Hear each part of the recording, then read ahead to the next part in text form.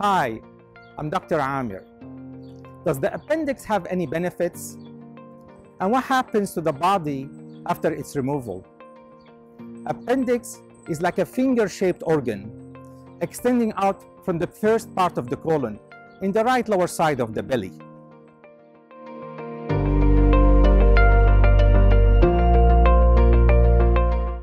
Appendicitis is inflammation of the appendix. It happens in all ages, but most commonly between 10 to 30 years old. It is caused by a blockage inside it. It could be a hard piece of stool or a hard piece of food like a seed. This blockage causes the appendix to become swollen, filled with mucus, pus, and bacteria. So what are the symptoms? I will share with you the case of my son. He was 11 years old.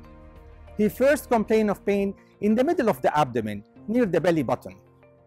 Then the pain spread down to the right lower area of the belly. He had a fever 38 degrees and nausea. Also, he did not feel like eating and vomited once. Typically, the pain gets worse by coughing or even with movements like walking or riding the car. When I examined him, the belly became very sensitive, even to gentle touch.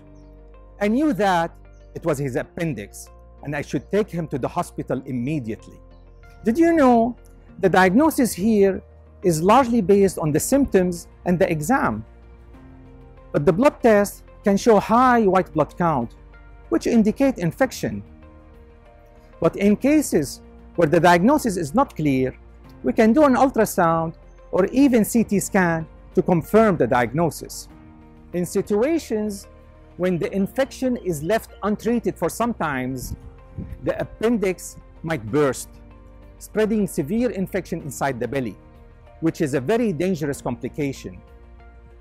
The standard treatment for this condition, it is to have surgery to remove the appendix. Antibiotics should also be given in the vein before and after the surgery. By the way, surgery can decrease the risk of the side effects and the possible death associated with the rupture of the appendix.